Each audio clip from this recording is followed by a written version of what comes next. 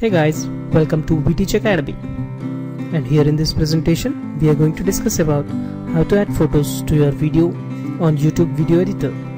You can personalize your video by adding your own photos to it on YouTube.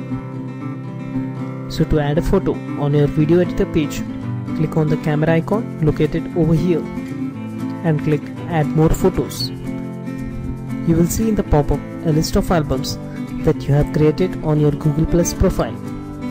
You can select each individual photo or the album altogether. You will see all the photos in that particular album are been added to this editor interface. And if you want to add photos from your computer, click upload photos and then click select photos from your computer. Select the image that you want and then click open. And once the photos have been added to your photo tab, you can click and drag any of your photo on the video timeline. So in this way you can add photos to your video on YouTube video editor. Hope you like the presentation. Do like and subscribe to vtechacademy.com. Thanks for watching. Have a nice day.